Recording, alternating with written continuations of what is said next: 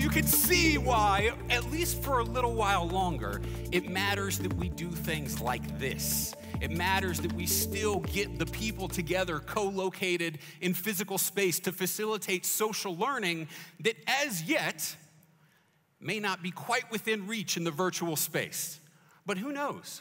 In a few years, maybe we'll do the whole thing in there, but hopefully the technology will be a little bit more ready for us when we get there. So how are you all doing? Are you all right? Yeah, you're gonna put your phones away now? Yeah? Okay, good, because I have a very short time now to cover a pretty big orientation to thinking about the future and to understanding what it really means to think exponentially rather than linearly. Okay, so this is gonna be quick. There's gonna be a lot to it, but we're gonna do it in this room rather than VR. So are you ready? Okay, you didn't sound like it. Are you actually ready? Or do you want me to go back to VR?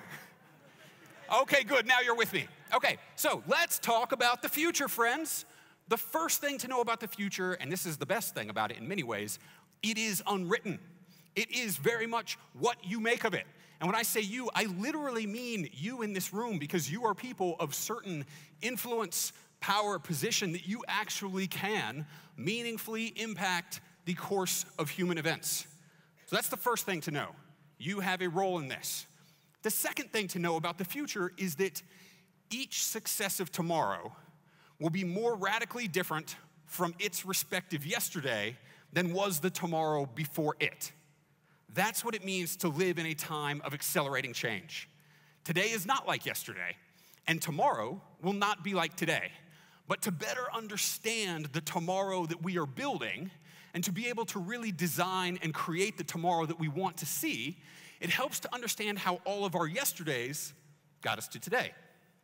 And it also then, I believe, helps to start at the beginning.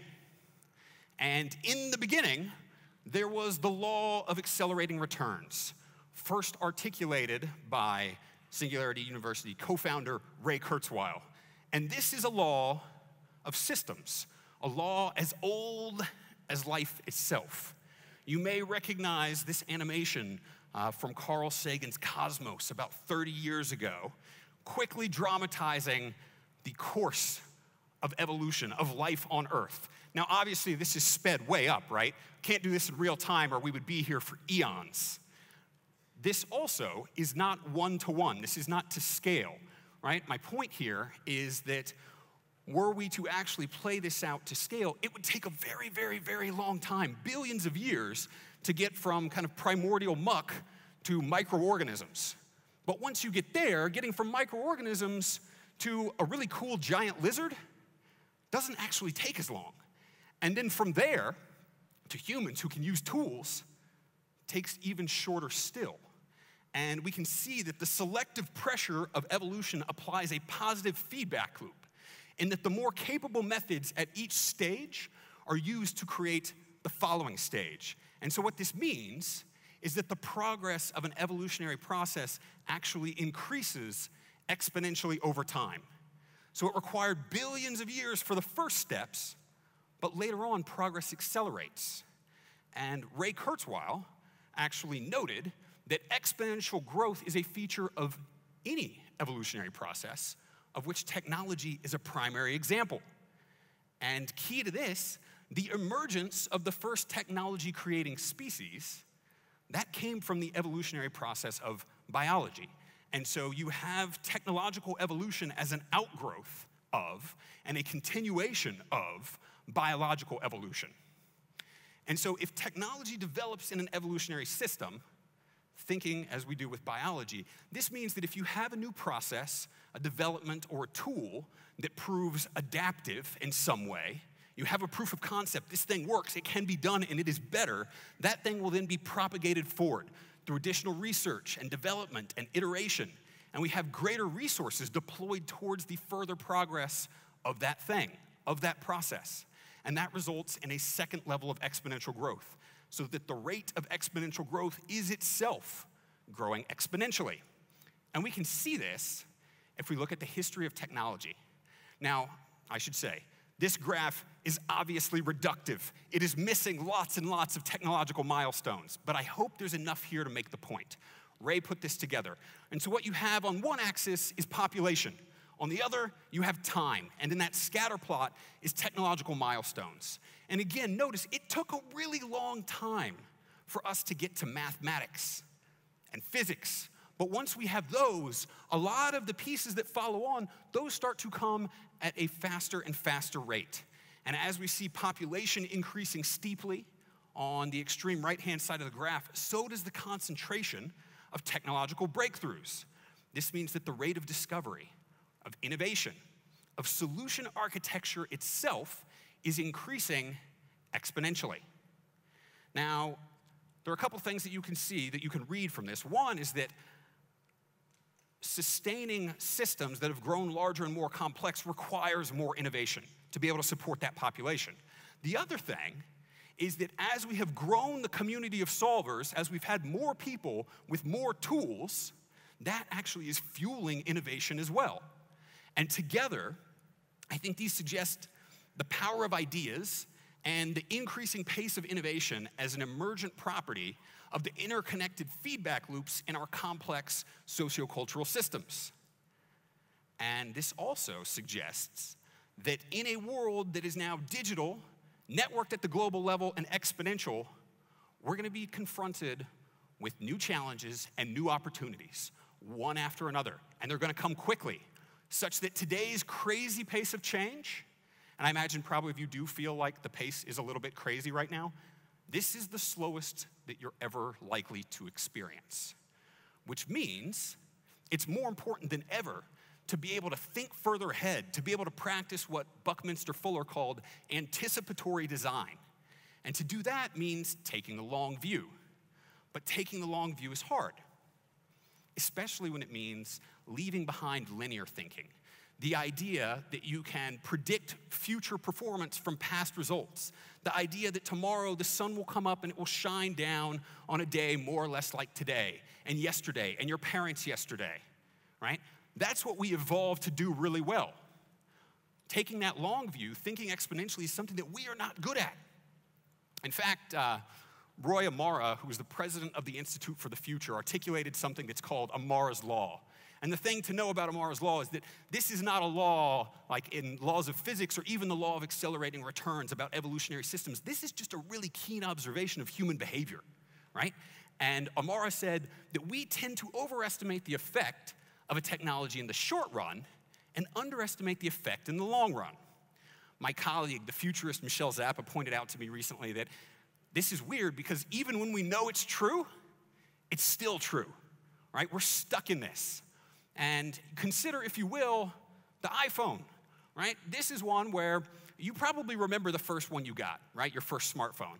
And if you're anything like me, you probably thought it was going to change everything. It was going to change your life. It was going to make you an infinitely more productive person, right? You remember that? That moment when you thought it was really going to make you more productive in everything?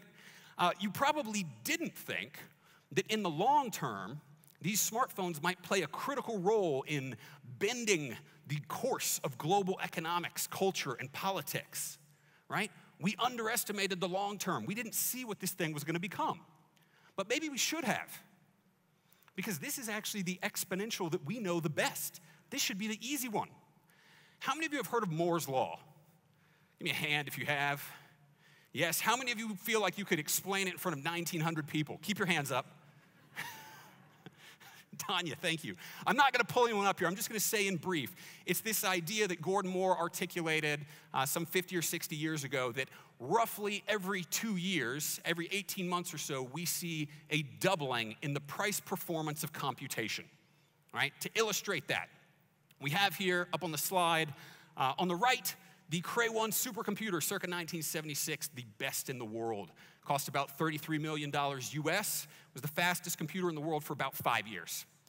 On the left here, you have the humble iPhone 5S, several generations back. Probably not many of you are even carrying that anymore. I could buy one of these today on eBay for probably about $120, right? Now, because you're here and because you're you probably have a sense which of these is the more capable computational device, but you might not know by just how much. right? It's become almost a cliche in Silicon Valley to say that you're sitting on or you're playing with more computing power than NASA had when they put 2 men on the moon in the 1960s, right? Some of you might be, or you might know someone who dropped the collective computing power of NASA in the toilet at a nightclub on a Friday. Yeah, it could be you all who are laughing. And it is funny, but the thing that's less funny and the thing that we should ask ourselves is, what does it mean to have all of this power in your pocket and to know that everyone else has it and that they're all networked and that they're changing the world? What are you doing with it? And then also to know that it's not just Moore's Law. Moore's Law is actually what Ray Kurzweil called the fifth paradigm of this long-term trend that's gone on for 110 years as a series of nested S-curves where we've seen this exponential increase in the price performance of computation. And even if the fifth paradigm might be stalling out, there's probably going to be a sixth paradigm. We can already see the beginnings of it in advances in nanotechnology and in quantum computing. So this is the thing that's going, and it's going to go forward. And it's not just what we're doing with our computing devices, it's what we're able to build through processes of recombinant innovation on top of this platform, this abundant wave of computational power. All of these technologies, and these are just a few that you're going to be hearing about this week, all of these technologies are riding Moore's Law. They're riding that wave, and so their development too will continue to accelerate and feed the development of new exponential technologies. And those technologies will also be developing at least an exponential rate, which means that we're expanding the scope of the possible day by day, like literally day by day. And we're changing the way that we understand ourselves, our future, and our world. And we're entering a world now where we'll be able to leverage intelligence and even creativity beyond the human to design the future. We're entering a world where we're going to have to really think about what it means to be good trainers and even role models for our artificially intelligent and robotic children. And we're getting to that world much more quickly than most of us realize, more quickly than most of us are comfortable with. I mean, remember, it wasn't actually all that long ago that we were here. Right? This was the 1980s, this distinctly unsexy technological artifact. Do you remember this thing, a few of you? It's okay, I do too, yeah. And yet now, here we are in this room, all sitting on something greater than the collective computing power needed to coordinate a moon landing. So what happened? Well, we began to digitize everything. There's a nice dramatization of this from the folks at the Harvard Innovation Lab. Before your very eyes, the desktop of the past that you knew and loved is vanishing.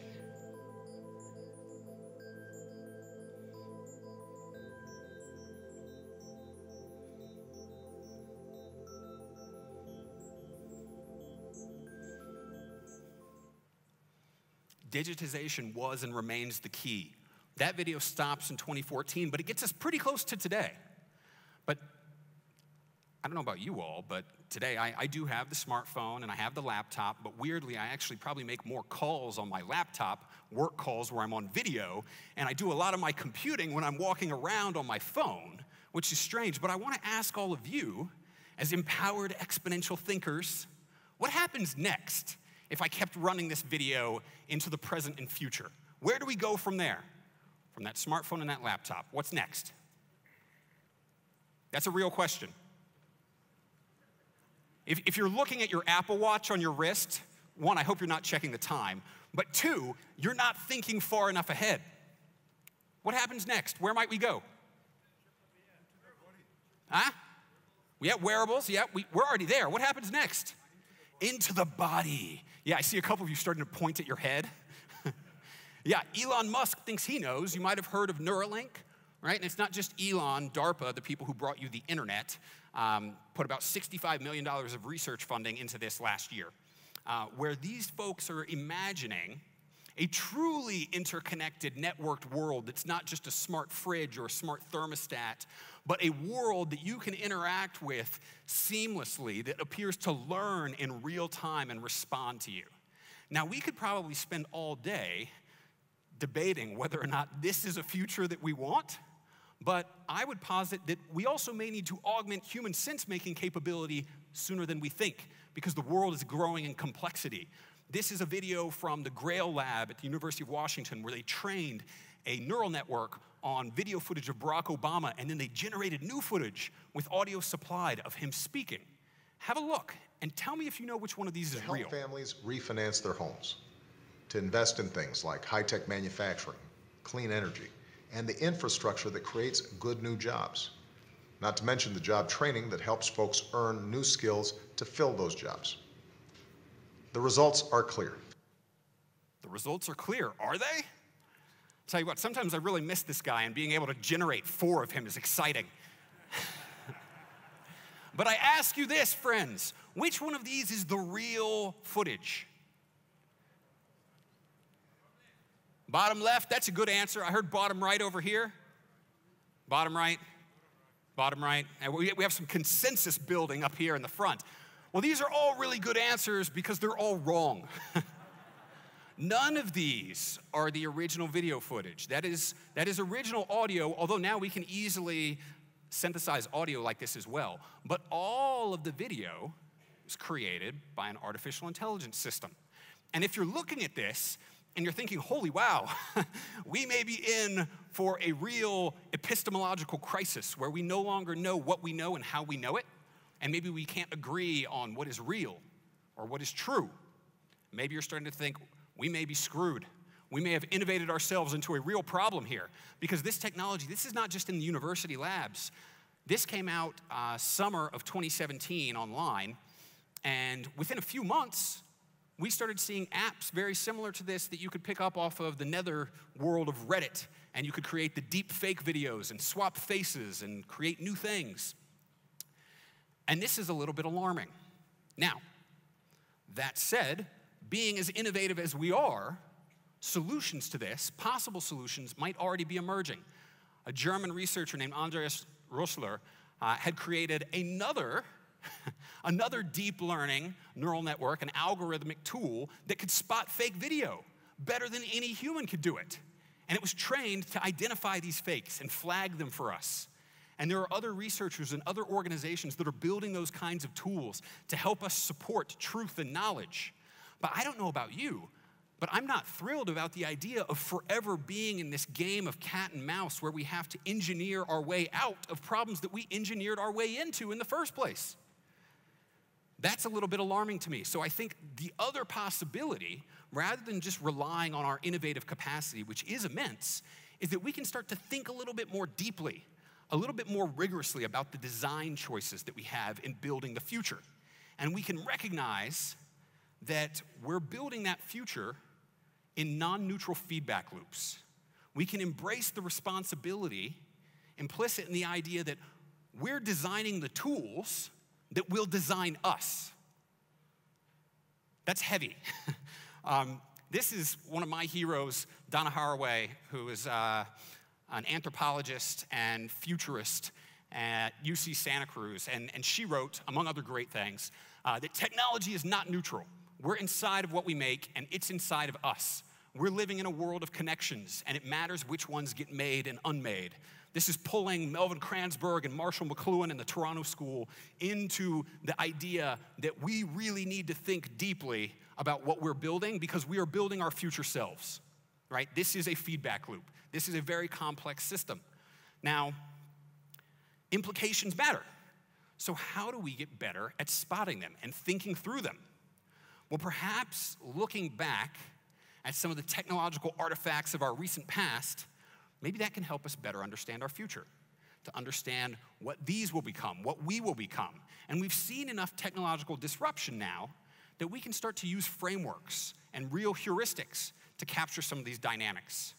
One that I like, that you'll be hearing a lot about in the next 2 days, is Peter Diamandis' idea of the 6 Ds of exponential technology and disruption, where things really kick off with digitization.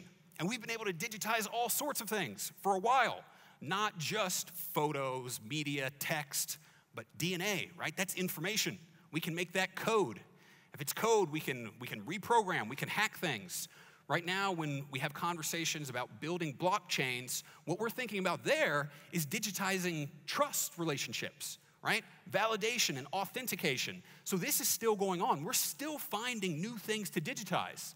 And once we digitize something, we can manipulate it in new ways. And it exists as information. And it can be built on and built with as an information-enabled technology. And that puts us on this curve here, where we tend to go through a long, sometimes, deceptive phase, where it doesn't really seem like we're working towards anything that's market viable. Yeah, sure, we know we can do it, but it's so far away from producing a real solution or a market alternative or something that would be scalable that it's just kind of disappointing. It's like, yeah, that sounds great. We could 3D print 40 years ago, but a 3D printer took up half of a room, and it could make like a plastic Yoda head. That did not seem disruptive, right? It cost $250,000 to have the device, but all of these things are moving, and if we're not watching them, then we're surprised when that thing crosses a threshold, the good enough line, where it becomes market viable, and then it becomes not just a substitute or an alternative, but something that is so much better and so different that it entirely changes the market. It entirely changes the way we live and the way we think about these things. And then what does disruption look like? Well, we know it looks like dematerialization, right? Things go away. You saw that nicely with that video of the desktop. It looks like demonetization. Established business models or players in the industry, they're no longer relevant. And it looks like it happens overnight if we're not watching. And democratization, where the tools that were developed in the research lab or developed over a decade with government funding, now they're in your hand, right? Now they're out there in the world. That could be scary. It can also be very empowering. I mentioned earlier the idea of growing the community of solvers. This is something I believe in deeply, that as we are getting powerful new technologies into the hands of more people in more places, we can come up with better solutions. We can also better understand the problems by empowering the people who are closest to them as solvers. Now, to illustrate this a little further, I want to introduce the cost of DNA sequencing. Have any of you had your genome sequenced? Has anybody done that here? Yeah, I'll raise my hand, so don't feel weird if you have. Okay, a few of you. A lot of you who are affiliated with Singularity University, I notice. Okay, I would love to get you all together again in 5 years and ask that question, see how the room has changed, and maybe ask also how many of you think it might have happened without you knowing. Because here is where we've been, and I'll tell you a bit about where we're going. In 1997, the first time we were able to sequence a full human genome, it took more than a decade, and it cost almost $3 billion. The endeavor of a nation state, right? This was hard to do, really hard to do. Less than 10 years later, we'd lopped off a bunch of those zeros. This was when Gordon Moore of Moore's Law actually had his genome sequenced. $350,000. Getting to the point where we can imagine maybe some things being built with this. It doesn't take a government to get it done. Now, if this were a linear progression, and you start at 3 billion, we could have improved this by $25 million a year, which sounds like a nice savings, and it would have taken more than a century to get to that point. Instead, it took 9 years. That's the power of exponentials. I could show you an even steeper curve if we did gene editing, which we'll be hearing more about from my colleague Tiffany Vora later this week. So from there, we go to 2014. We get down to the $1,000 genome. This really starts to look like a thing that we can get out into the world and do stuff with.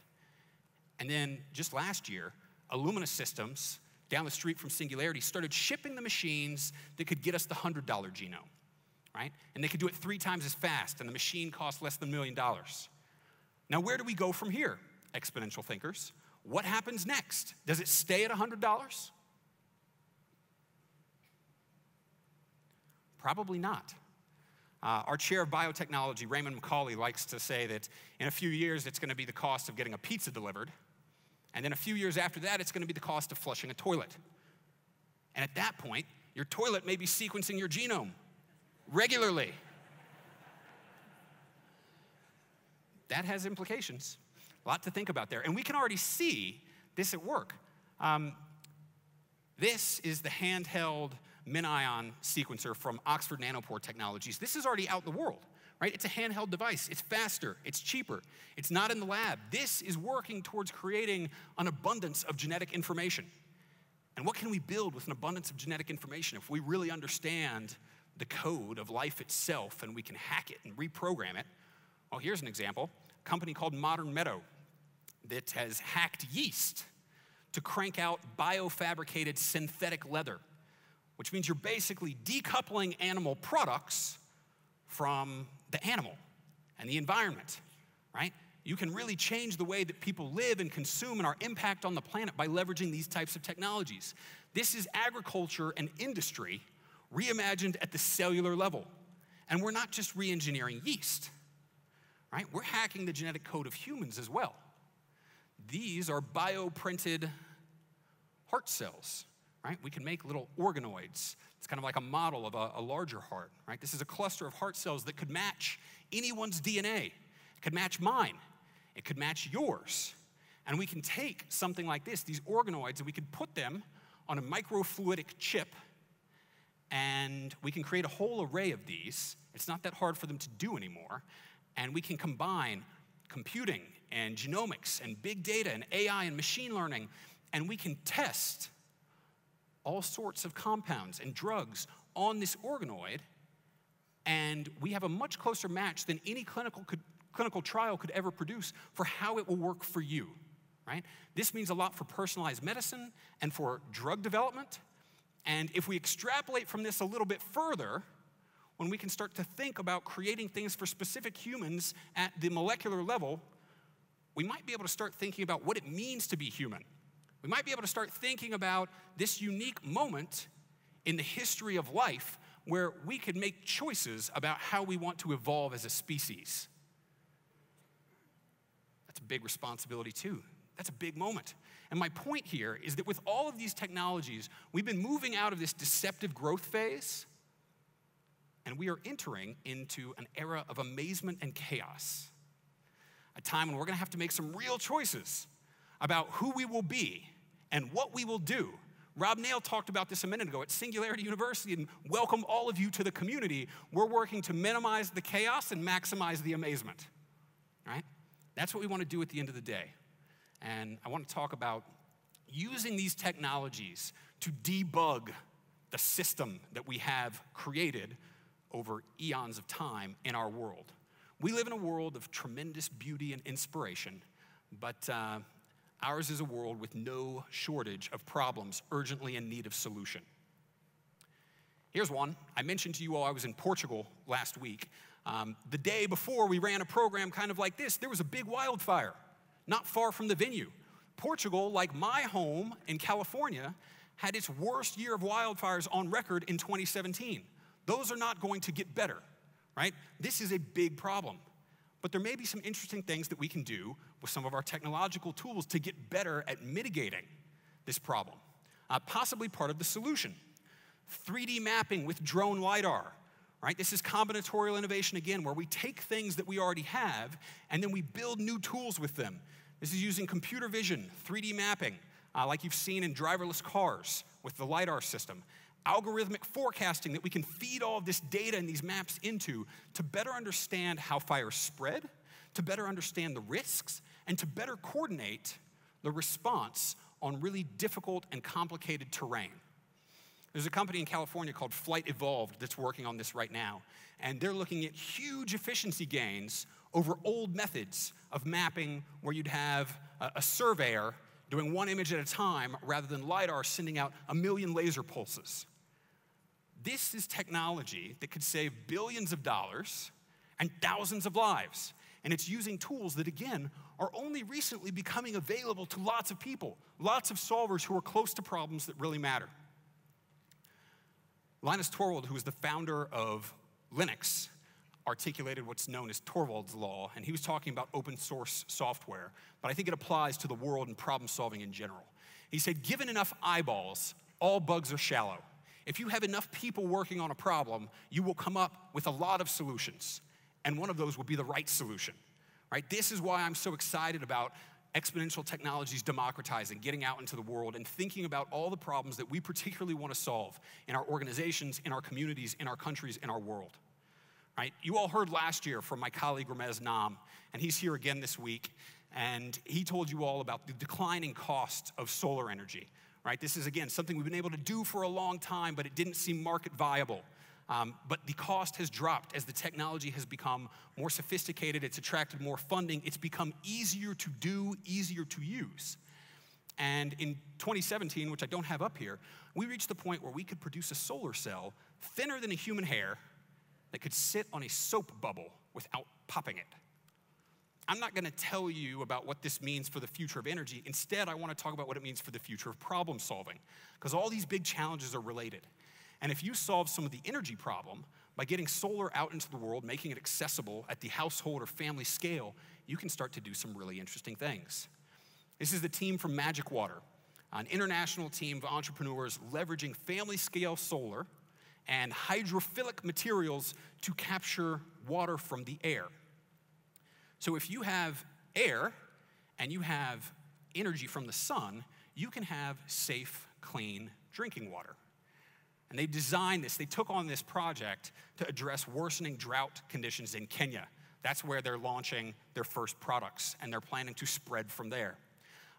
Last summer, they had this proof of concept prototype. It doesn't look very high tech, because what they did is just hack together existing technology and created a system that could generate 10 liters of water per day from the air using solar technology. And their mission, their plan, is to be able to produce clean water at less than 1 cent per liter. And they're gonna have bundled finance. This works off-grid, obviously. And basically, they're using the available tools in a growing tool set to render something scarce, abundant. This is transformative. I bet most of you had not seen this, and none of these women are famous yet. And that's kind of the point. This is not just the province of Amazon and Google and, again, university labs. These are tools in your tool set as entrepreneurs, as innovators, as problem solvers. And how you think about that role makes all the difference in the world, because mindsets matter. And I want to close on this, on an idea of mindsets and becoming. There's a pioneering cognitive and learning psychologist at Stanford University named Carol Dweck, who wrote a book called Mindset about 12 years ago, I think, where she laid out this differentiation between the fixed mindset versus the growth mindset.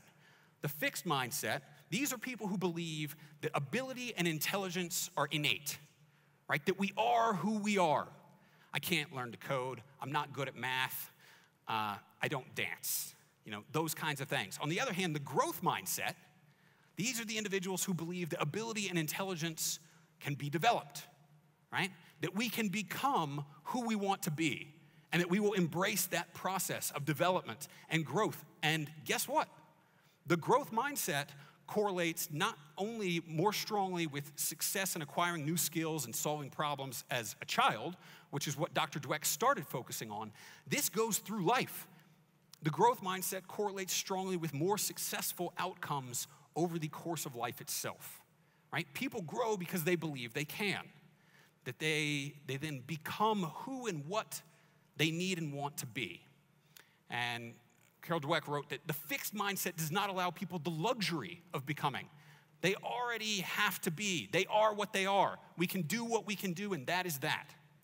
And I would argue that in a world of accelerating change, a world that is always in the process of becoming something new, then we too have to become something new. That we have to become exponential thinkers and problem solvers and empowered agents of change, working together to build the network that South Africa needs and that our world needs. And I believe that we can start today by thinking differently and questioning our assumptions about the future. We can start by what the management theorist and futurist Christian Cruz called killing the official future. Whoever you are, whatever organization you work for, you have some idea of what the world is going to be like, and you are always executing against that. And if you're the founder of an organization, you probably came up with an idea of the future. If you're an employee, you might have inherited an official future. It might have been sitting on the shelf for a very long time before you even got there. And we have to wonder, is that thing responsive to an evolving context? Maybe now is the time to take it down, to interrogate it, to bring more people into the conversation, and to question our assumptions. And in killing the future, we have the opportunity to embrace the possible future, right? And I am thrilled to be exploring possible futures with all of you this week, and to be your host, connecting these dots, these ideas, the people who are going to frame new possibilities as we expand the scope of our conversation. And for the next while, we're going to develop the themes of thinking and doing differently, both at the personal level and at the level of the systems that we create.